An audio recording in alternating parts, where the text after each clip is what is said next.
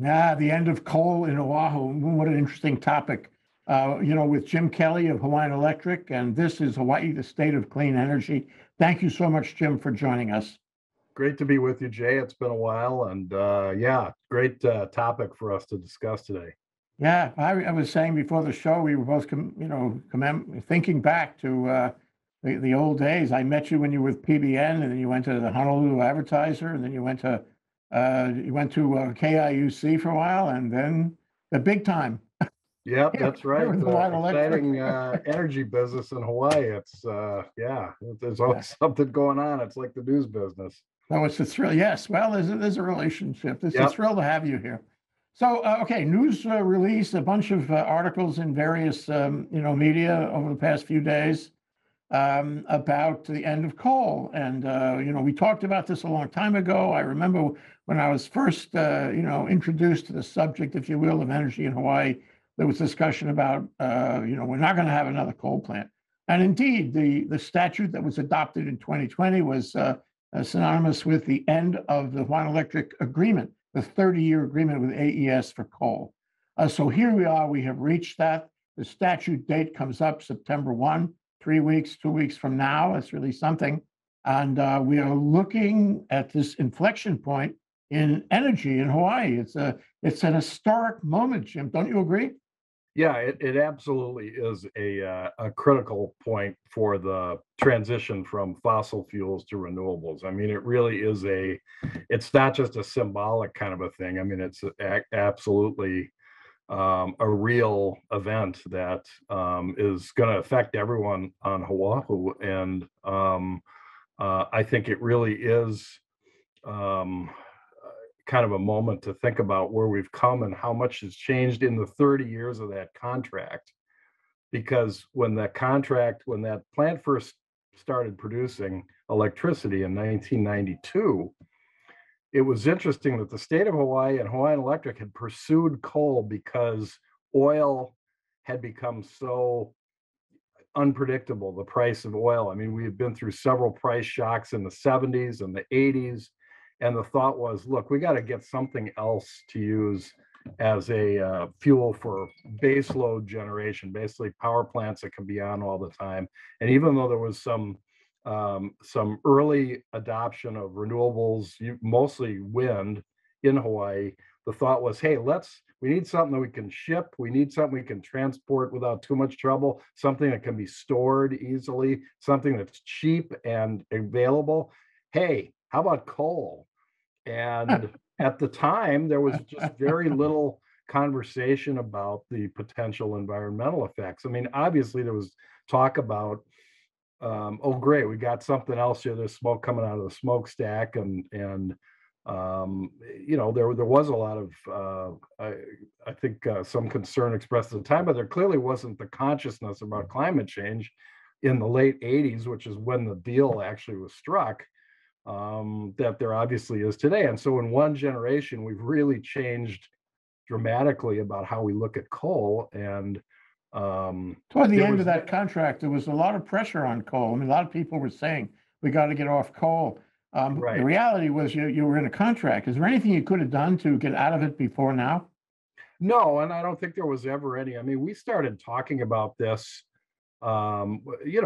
back 10, 12 years ago, and also in terms of our planning for the future, because, when you're a utility, you're not planning 6 months or a year ahead. You're planning 10, 20, 30 years out. And so more than a decade ago, we started planning. We're saying, okay, we assume the plant's going to go away, because already this was after, Al Gore. This was after the Hawaii Clean Energy Initiative. This was after there was a lot of alarm being expressed about climate change. So, and nobody was really advocating for the coal plant to stay open. Yeah. And So now it's a perfect storm because the coal plant, closes as a matter of statute. I suppose theoretically, I don't know if this is really possible. Theoretically, the legislature could say we were only kidding, and you need a little more time. We'll give you a little more time. And the AES would say, okay, we're good with that. Well, how about 5 years more? Would that have been a possibility? I think it could have been a possibility maybe 5 years ago or 3 years ago, but when you're talking about the practical reality of shutting down a major facility like a coal plant that has people working there that are having to make plans for transitioning to a new job when the place closes, they're going to start disassembling the plant. My understanding is almost immediately after it shuts down. There's remediation work that needs to be done out of the site. They have to figure out, I mean, one of the questions was trying to figure out how and when to order the last batch of coal because they wanted to time it so that they would use it all up so that there's not coal left there that they're going to have to pay to move away someplace.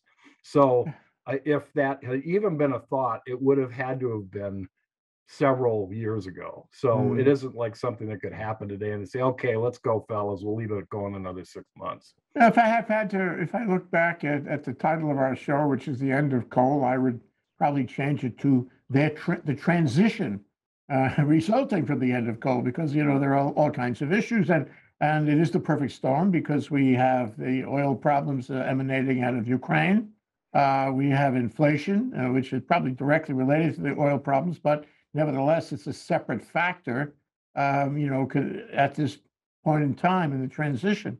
And we have issues that came out of COVID. Don't you agree? I mean, the Clean Energy Initiative was affected by COVID, and that affects the timeline of the utility to get these projects online. Can you talk about that?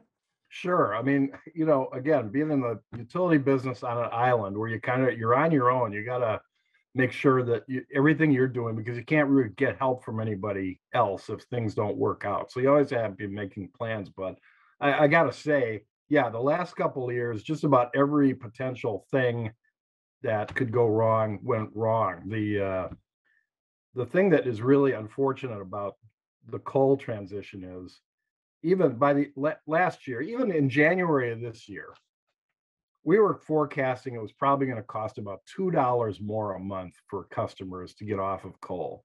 That was going to be the price difference. I mean, it was hardly, not even what a cup of coffee That's cost. the average customer. Yeah, for the average customer, it would have been very, very not noticeable at all for most people.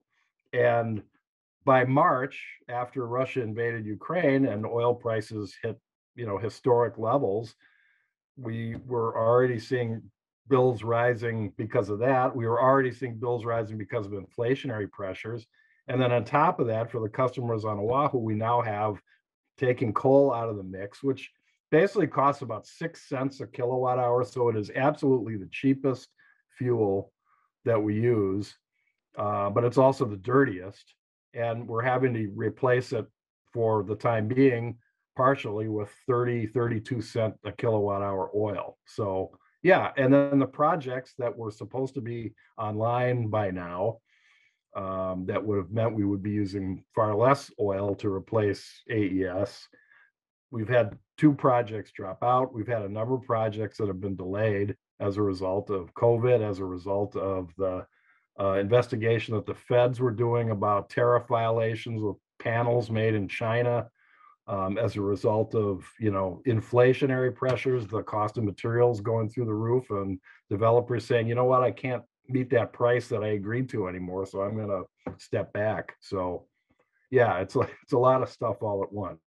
Just wonder, if you go back a couple of years and you could, not to say that you could do this, but if you could see into the future, and figure there was going to be a spike in oil, and figure there was going to be a COVID and the effects of COVID, what could you have done in anticipation of the September 1 deadline different than what you did? I mean, were there steps you could have taken had you been able to wrap around these possibilities?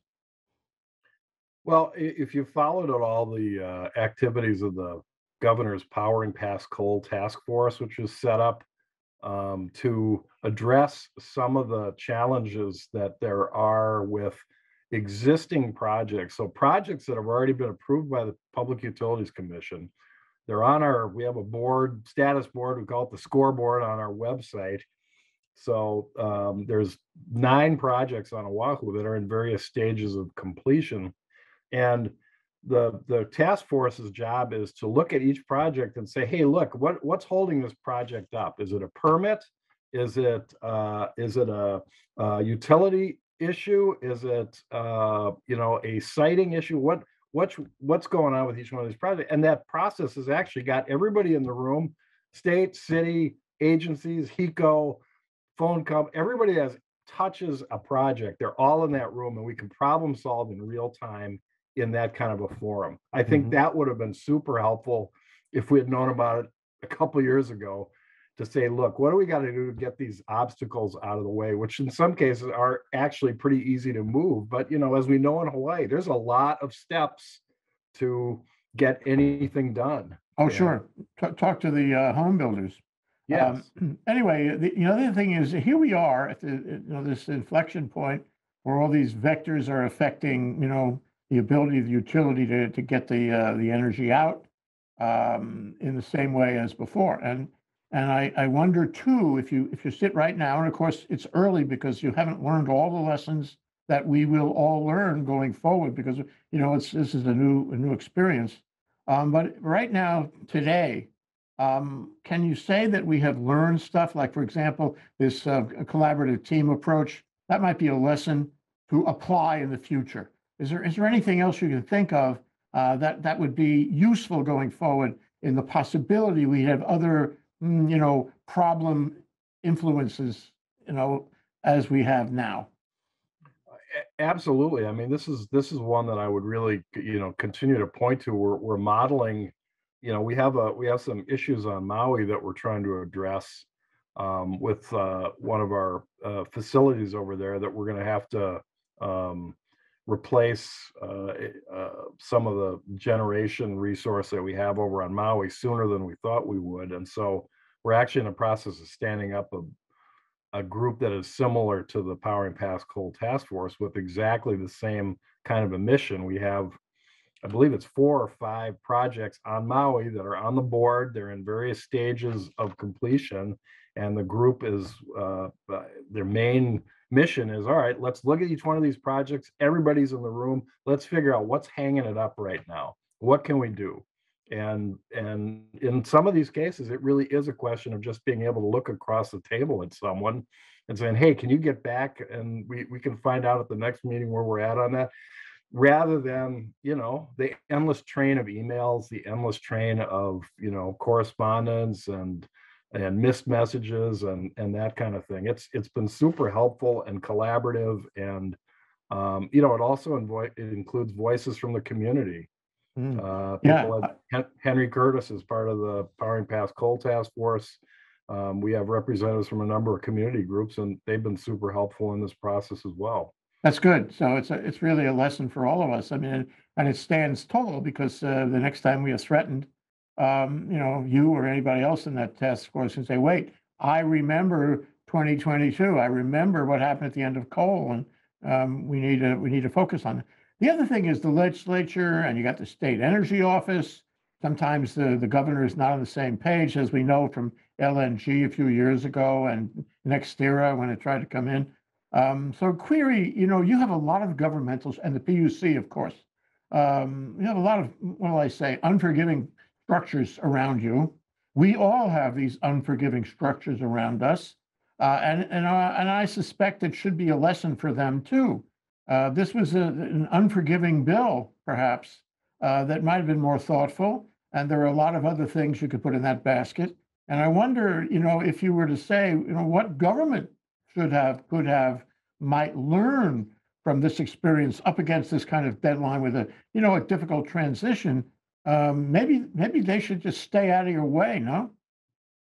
Well, I think the good thing about Hawaii is, which is very different from most other states. And I saw an interesting stat recently at a presentation. I think less than half of the states have a clean energy mandate, a target, like we do, the 100% renewable by 2045. I think only like 23 states do. And so that's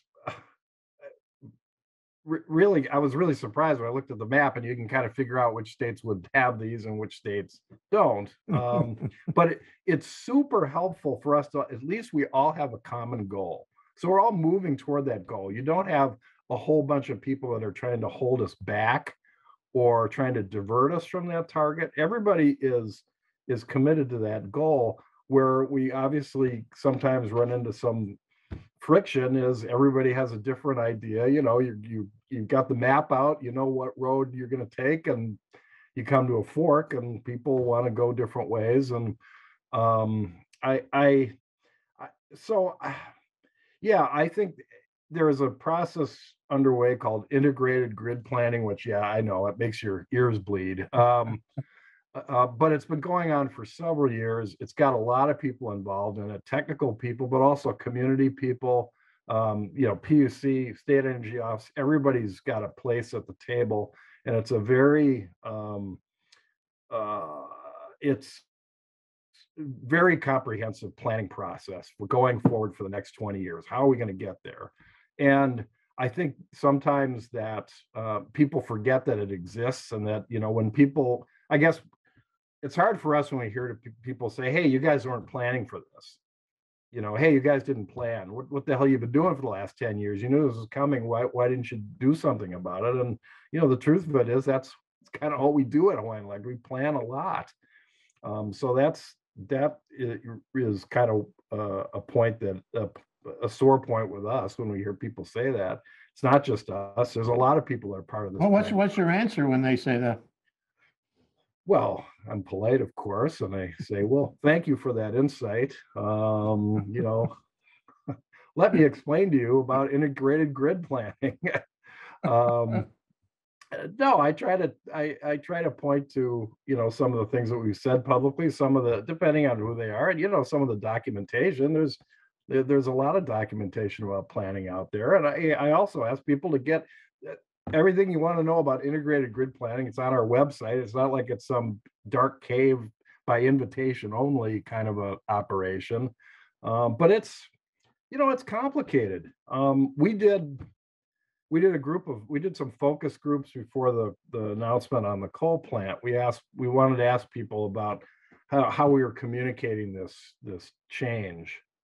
And it was striking to us who work in this every day, how many people, and it was just average folks, how many had no idea we had a coal plant on Oahu at all. So that's kind of the first. We have all these assumptions that people are deeply interested and up to speed on everything that's going on with the electric company, and that's really, really not the case at all. Well, I think that's true. A lot of people don't no idea about AES and coal, and there's such vague thing about it. And a lot of people will learn about this through the article in the Star Advertiser and whatever other media you want to carry. And query whether over the time, since say 2020 anyway, you might have socialized the idea to a greater extent so that they did know and it wasn't coming as a surprise. In retrospect, what do you think about that? Oh, I think you can always look at what we should have communicated to people and whether we did it in a way that was going to stick with people. I mean, we've talked about this for a while, but is that the kind of a fact that sticks with people? Again, back when we thought that it wasn't going to have really much of an impact on bills, we weren't really communicating, I don't think, as much about it, because we thought, well, okay, people don't really, people we hope would be excited we're not using coal anymore to make electricity. But yeah.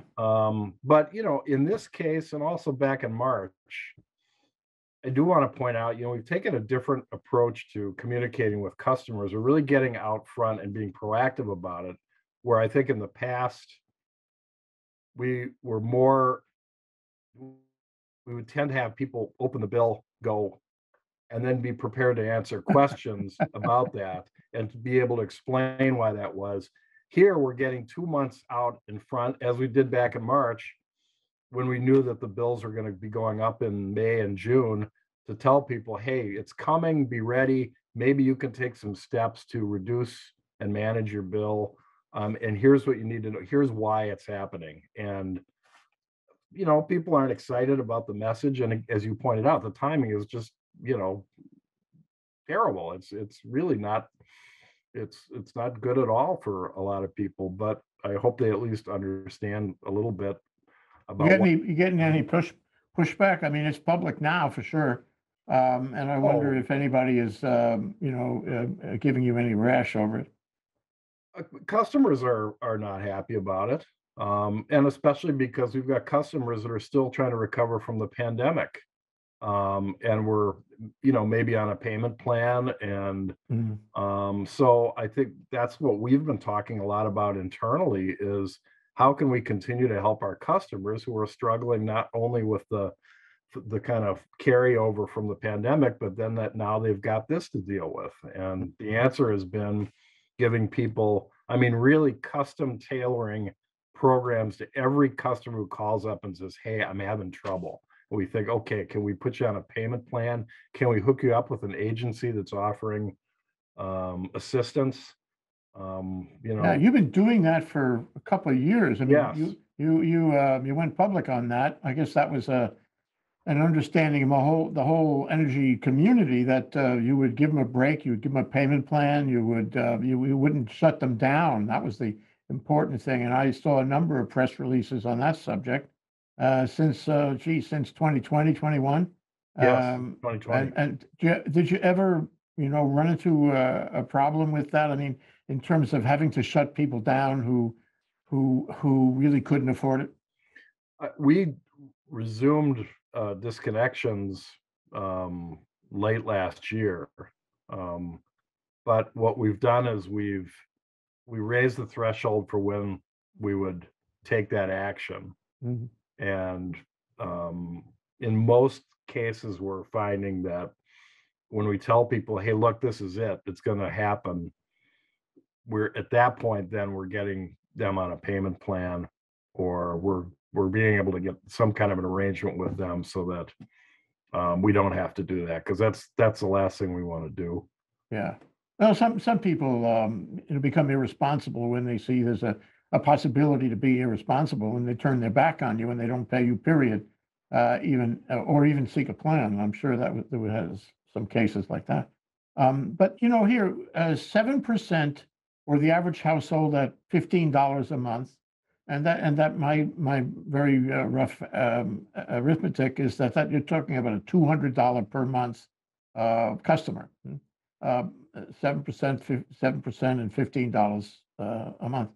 The high-end customers at three, four, five, $600. I mean, some people pay a lot of money. That's going to be way more. And what I caught in your press release is that this is. I really want to talk to you about this. This is going to last until 2024. That is an increase that is going to have a salient effect on a lot of people over a significant period of time. How hard is that 2024, date? I mean, do you think you'll be able to resolve it by then, or possibly sooner than then? Are you going to be able to, get back to where people would like it to be, where it was, or even better? Well, at the beginning of the, it all depends on world events. Pandemics, oil prices. I mean, at the beginning of the pandemic, the average bill on Oahu, I think, was like $130 because oil prices had dropped so dramatically. So I think what we're really hoping for a lot of reasons, is a resolution to the Ukrainian conflict, stability in oil markets nationally, internationally. We're already starting to see some signs of oil prices dropping, and you can see it at your corner gas station too. Mm. We're really hoping in the next couple of months, especially on the neighbor islands, that we are going to start seeing some decreases in oil and pushing down on the bill. Yeah, I want to be clear that we don't have any sense that these bills are going to be in place till 2024. I mean, that's not what we're assuming. So We're that's kind of a pessimistic Yeah, that expectation is a then. pessimist. But to be absolutely straight, I mean, world events can have a huge effect on oil prices, and that's still what we're using, to run a lot of our plants at night. So every island is still using oil to some degree, some to a greater degree than others. So I think there's a lot of worst case scenarios about where oil prices go. I think we're hopeful that the prices are going to continue to go down. The other thing is, But they could I think actually go up. I mean, they depending could. on geopolitical considerations and oil and Ukraine and all that, it's possible that this will get worse, no? Yeah, although what we had a report the other day, kind of a forecast, and um, you know, things like Japan is resuming its nuclear power program, and putting a lot of money and effort into that. That means they're going to be buying less oil on the market to run their power plants. Um, People are still buying oil from Russia. If anything, they're actually selling more oil than they were a few months ago. And so there's plenty of oil available on the market. That's part of what's been pushing the prices down. That makes sense. Yeah. So despite the talk about where them being isolated, in fact they've been I think selling more.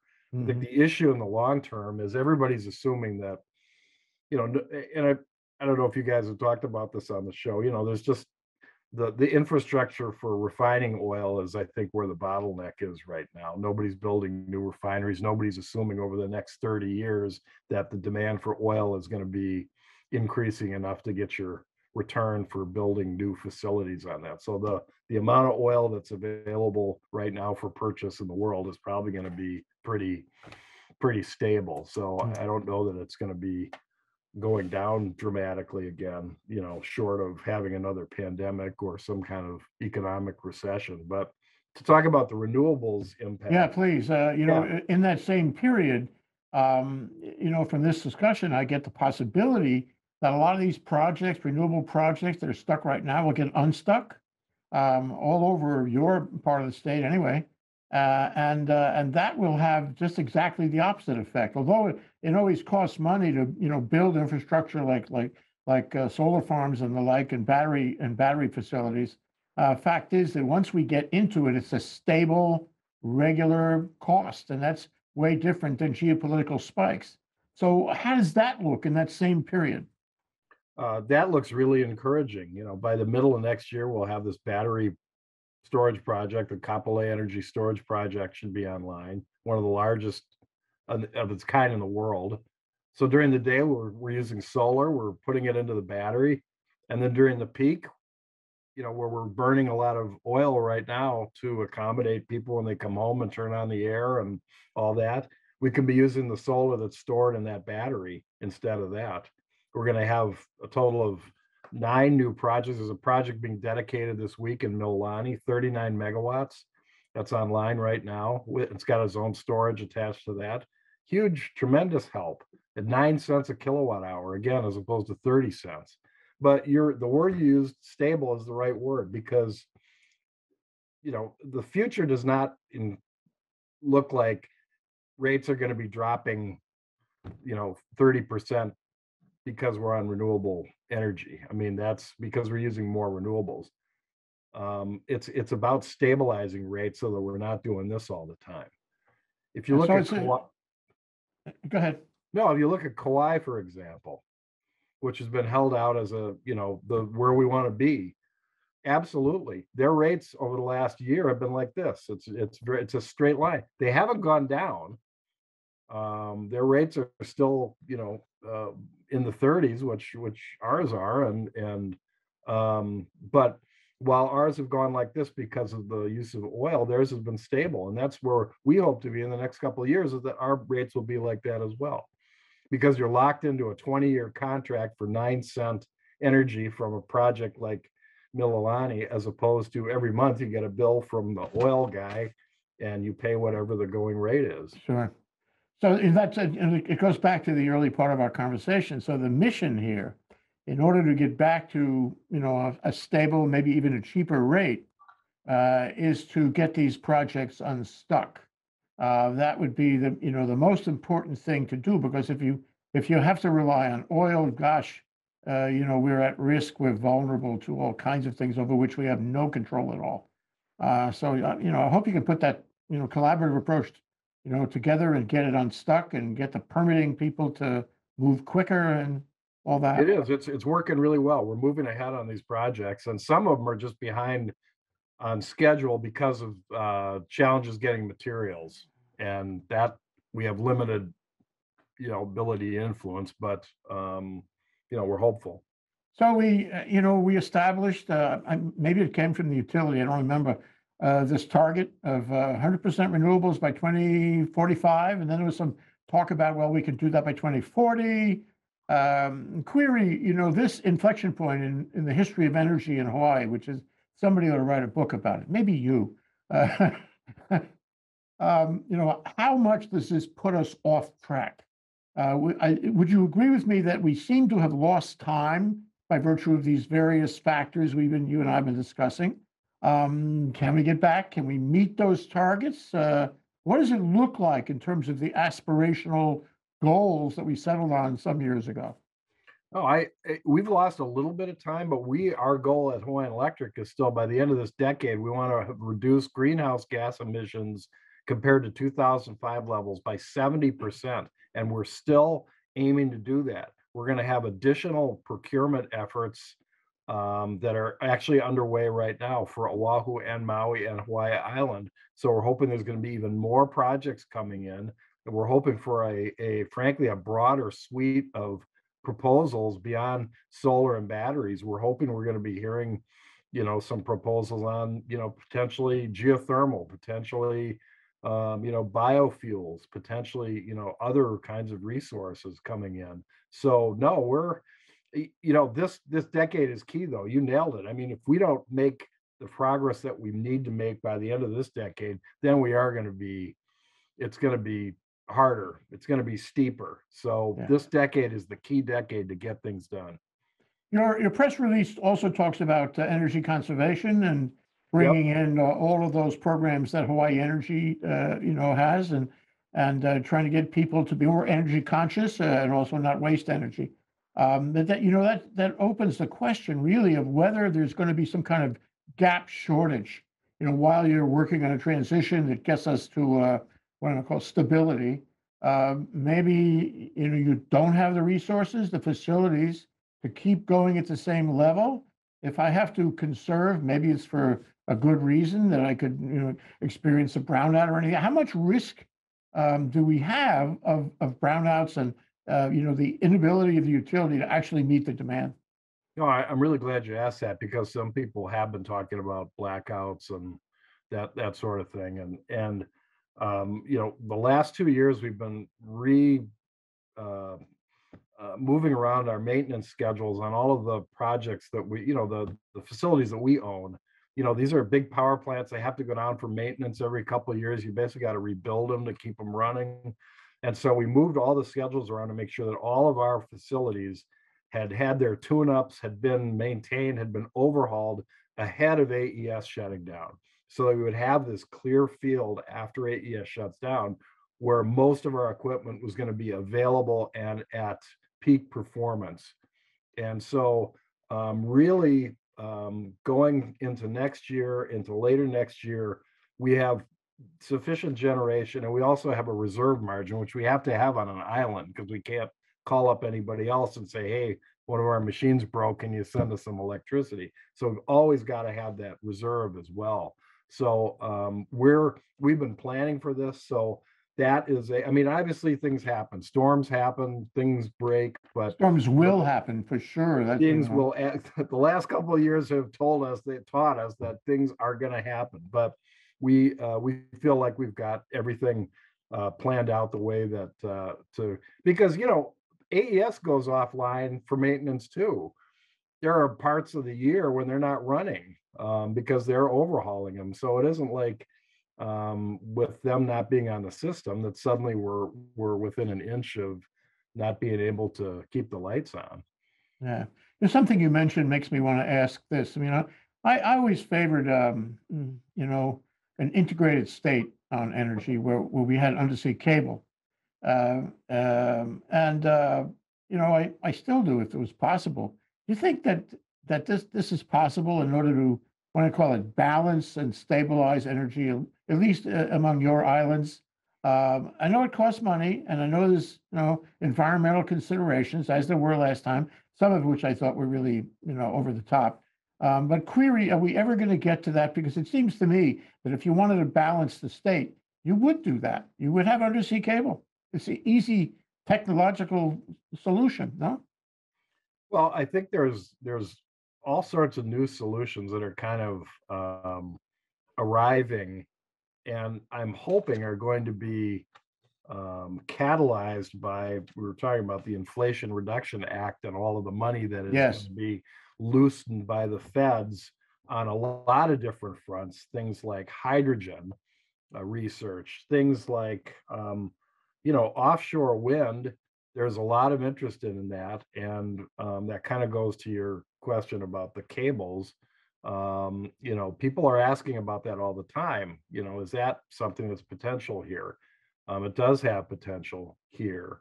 Carbon capture, I think, is going to be one of the most interesting emerging technologies that we're going to all be looking at over the next 10, 20 years. And whether that means that you can generate electricity on site, capture the carbon, no emissions, and then you're not having to worry about how big a facility is or being hooked up to a different island. But I think there's the point that you're making. Every island has got its own special signature in terms of what resources are available, what the geography is, and I think we're at the point where we shouldn't ever say let's take anything off the table. I think we ought to look at everything. Hmm. Oh, you mentioned the Inflation Reduction Act is very important. It's happening now. I wouldn't say that the ink isn't dry. I would say the ink isn't even wet yet. Yep. Yeah, we're not quite done yet. But clearly, how is that going to affect what we've been talking about? Because there's money coming in for credits on electric vehicles, for example, and as you said, infrastructure. How does that affect the picture you and I have been talking about?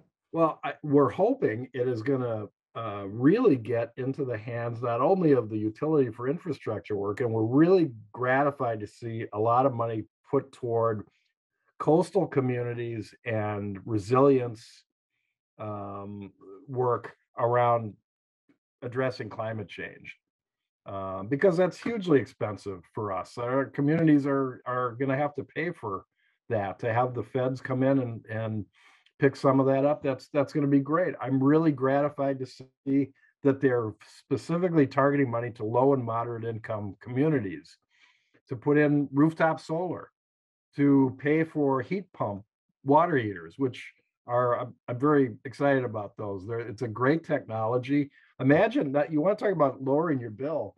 If a heat pump water heater could potentially lower your bill, a water heater is 40% of your bill for most people. Imagine having that just go away because you've got this heat pump water heater that hardly uses any electricity at all. But they're very expensive and they cost money to install. And so not everybody can afford those, but I think that's the sort of thing we love to see billions of dollars put toward that kind of technology to make that more affordable, to be able to give people grants, tax breaks, whatever, to install that and get rid of the plain old water heater that most of us have. Yeah. Well, it's a statement. It's energy justice in a way. Absolutely. It makes these things available to people on both sides of the energy divide, so to speak. So Yep. that's all positive. I hope that really happens. Knock wood. I And do cars, too. what? Sorry, say. No, and the car that to be able to get they're offering rebates, tax rebate for used EVs, No kidding. $4,000, I believe it is, for a single people making under $75,000 a year. That would be terrific. That's going to then put EVs within reach of people, because we all know that's been one of the biggest obstacles to getting people to transition. Yeah, it creates an aftermarket. Yeah, So then you can go out and buy a new one after you've sold your old one. And so then exactly. you're really expanding it to a tremendous possibility for a lot lot of people. Yep. Well, one other thing before we close, we're about out of time. I'm sorry we are. I'd like to continue the conversation. But coming back to the point about, we know that Congress, thanks to Joe Biden, is doing stuff. And infrastructure includes energy. God bless for that. And although it passed the Senate only because Kamala Harris cast the the tie-breaking vote, which is sad that we had to go through that. But we have it; it's there, pretty much. The question really is the state legislature. In 2021, the state legislature had a good year. They had, may I say, I never like to say this, but they had extra money. Uh, they were flush, but they did not renew the EV credit. They did not pass the additional credit for storage facilities on existing rooftop solar. That was disappointing. And I don't know what else they did or didn't do, but I wonder if you had any suggestions for what you would like to see coming out of the legislature. We know the Fed finally got on board. What about the state? Well, the state, in addition, we spent a lot of time talking about the renewable energy laws, but the state also has a law and a mission to decarbonize the economy, and seeks to be in alignment with Joe Biden's pledge, which is to decarbonize the American economy at least 50% by 2030. That's a huge lift. We're really trying to get focus on the issue of decarbonization, not just renewable energy. We want to get, I don't want to say we want to get off of that, but we've gotten a big start on renewable energy. We've now got to start really going after the hard stuff involving, transportation, which is what we're talking about with EVs. We have to really make sure that people understand what's ahead in terms of the lift to truly decarbonize, and what that's going to take and what it looks like. I know there are people working on it. We saw there's coverage of the electric airplane between the neighbor islands recently, and that's pretty cool. But there's a lot of work that needs to be done. So I think the policymakers can really, I think, address the decarbonization issue more directly by trying to get everybody lined up here on that is the goal that we're aiming toward. It's not just renewable energy, it's about we're reducing carbon, and that's in agriculture, that's in buildings, that's in concrete construction, that's in every food production, food that we bring in from the mainland. It's a very broad category of activities of our economy. Well, it's an election year, and I truly hope that the people running for office, both in ledge and for governor and lieutenant governor, take this as a platform point, and carry it home, because leadership is everything, especially in an area that is so technical and complex as energy, for sure. So I hope that happens, and I hope that the public opinion gets focused on it that way. I have one more question for you, Jim. It goes back to PBN and the Honolulu Advertiser and KIUC and everything. Are you having fun? Oh yeah, it's fun every day. I mean, I always look forward to going to work. There's always something going on. We're never looking out the window going, oh man, I wonder when 5 o'clock is going to hit. I mean, there's a lot going on, and I mean, it's like I said, this decade is going to be. We're going to look back at it and feel proud of what we accomplished, or we're going to be kicking ourselves saying we didn't get it done. But I feel pretty certain we're going to get it done. Great. Well, I hope you come back and talk to me from time to time to keep tabs on it and follow the action, because this is one of the most important things for the state, for its future, for its development, and its attractiveness for people to come here, live here, participate in a thriving economy. Thank you so much, Jim. Thanks for having me. I appreciate it, Jay. Aloha. Aloha.